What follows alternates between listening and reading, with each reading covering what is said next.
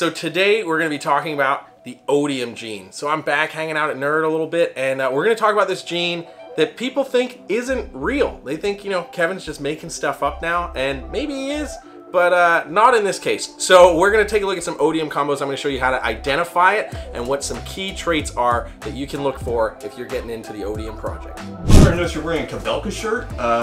Oh yeah, well, you know, when you're going to identify ball python genes, you gotta, you know, you gotta do it right. That's gonna be cool. Should I blur that out? You should. No, dude, you got square. It's square Pac-Man, so you got to put some dots. That is the Green Lantern. That is what that is. All right, so here we have a pretty subtle Odium combo. This is a Phantom Enchi Yellow Belly Odium. So this is one of those combos where you're gonna be like, I don't know what I'd be looking for Odium. First of all, take a look at the overall color of this snake. It's pretty different. If you know what this combo should look like, it's almost like granity. It just doesn't look quite right. So the other thing you're going to look for, which we're going to see a lot of with some of these other snakes, we want to look for what we call the defining line. And it's basically where, if you look at these dark bands, suddenly the melanin disappears and we start to get this really light pattern on the bottom half of the sides. I hope that's getting picked up in the camera, because we're going to see this in a lot of other combos. This combo, again, really subtle to see, so you're looking for other cues, like the just overall difference in base color of the snake. And there might be a few pattern anomalies that show up. It depends on every animal, of course. But this is kind of the foundation of what you're looking for with Odium. Here we have an animal that's a little bit easier to see where the Odium defining line is. This is a Hidden Gene Woma Mojave Odium combo. There's a couple of other genes in the mix, but that defining line where we lose that melanin is much clearer in this animal. If you look inside those, what should be pure gray flames, we're losing a lot of that gray, and now we've got this almost whitish yellow kind of bleeding through. So that's really that defining line that tells you that Odium is really at play. When you start to mix this in with stuff like Lucifer and Yellow Belly, it really makes this stuff pop, and then it's like blatantly obvious when this gene is actually in the mix. Okay, so now we're gonna get into some combos where you can really see Odium interacting. So this is an Enchi Lucifer Inferno. So if you know what this combo should look like, those yellows should be pretty deep and dark, and it's actually pretty light. So this is another example of the color, the overall color of the animal getting kind of messed around with Odium. And then again, that defining line, this girl just recently ate, so you don't want to mess with her too much, but you can see that defining line where the melanin along those little orange flames is starting to just disappear. As this snake gets older, more and more of that melanin is going to start to go away, and this snake is going to look totally different at around 500-600 grams. It's going to be insane. Okay, so now we're gonna take a look at a couple combos where Odium is freaking going crazy. So this is what we call an Odium green. And this is like Hidden Gene Woma with Lucifer, and Mojave, and a handful of other genes, of course, and I'm not gonna tell you all of them. But the interesting thing, in this combo, Lucifer and Odium actually make these really cool dark spots.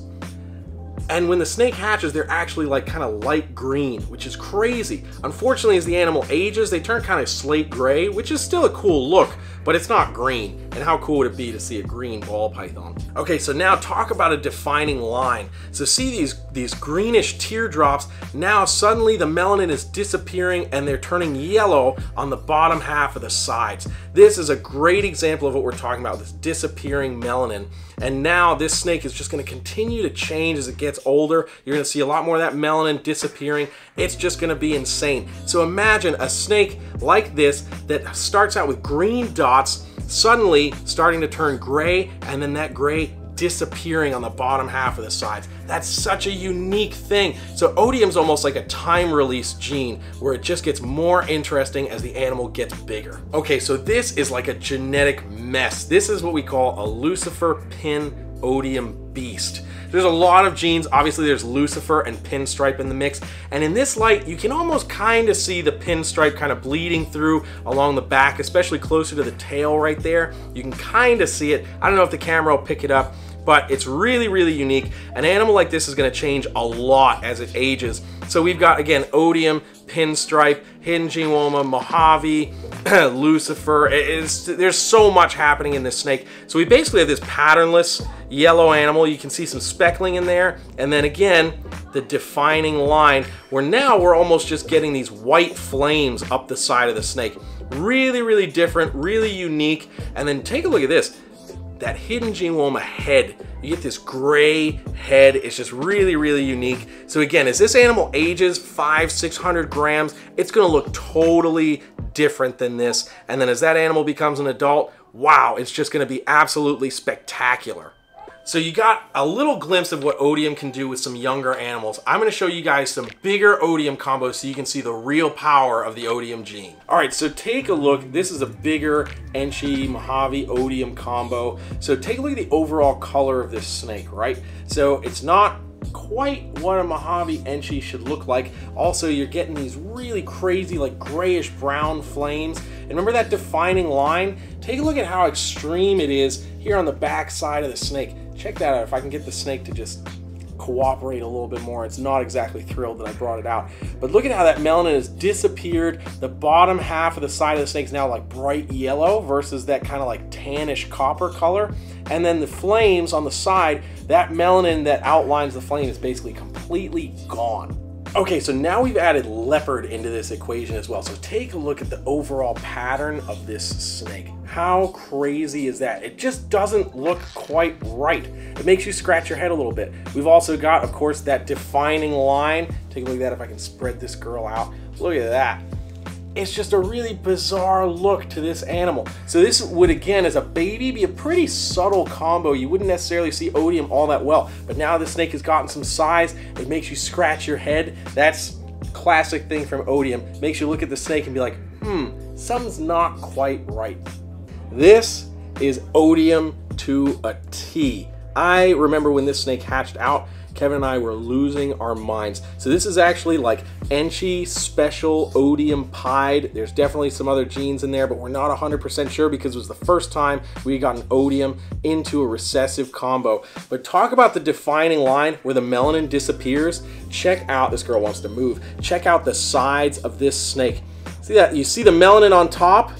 Now look at the side. All that orange there, that's where melanin used to exist on this snake, and it has just totally vanished. And thanks to being pied, the orange has really kept the saturation. This snake is everything Odium is to a T. And if you look at that first third of the body, if I can get her to cooperate a little bit more, you see how that darker pattern, it looks bizarre. It looks almost like granited out. She really doesn't want to cooperate.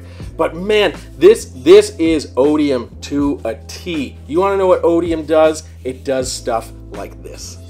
Okay, so I don't work at Nerd anymore, and you guys aren't paying me, but thank you so much for supporting the Nerd Patreon. It's really awesome. Want to give a shout out to Benjamin Sloan, Dilich, Jay Muller, of course Jay Muller, what?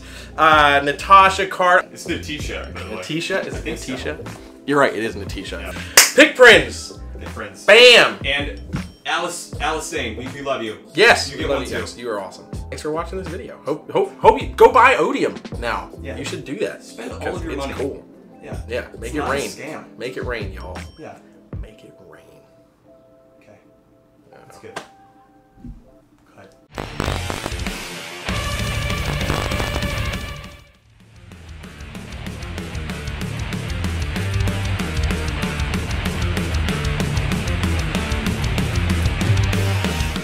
I gotta turn my camera on, dude. You didn't turn your camera on!